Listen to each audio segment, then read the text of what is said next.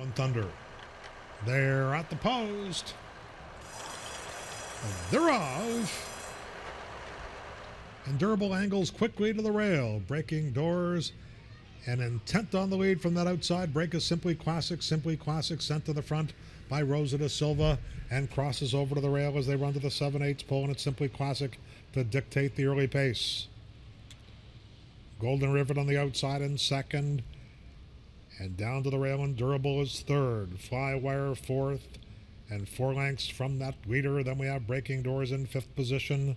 Chief Rolling Thunder and Maritime Pulpit 24-2 for the opening quarter. They're into this Woodbine backstretch. Simply Classic leads it by half a length. Golden Rivet, the favorite, right there in second position. A break of a length and a half. And Durable runs along in third now. Chief Rolling Thunder gains ground at the rails. Splitting Horses, Breaking Doors, and a 4-wide Flywire. Maritime Pulpit 7.5 lengths off of Simply Classic, who has led every step and has been watched closely every step by Golden Rivet. The favorite is just a half a length behind.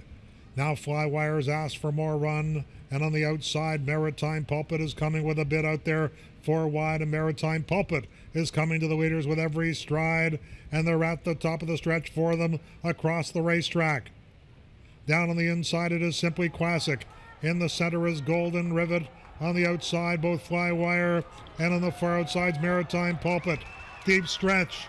Golden Rivet has taken a short lead. Far outside for Flywire. Flywire and Golden Rivet down to the wire. Picture time! Was it Golden Rivet or Flywire? Simply Classic was third. Breaking Doors fourth.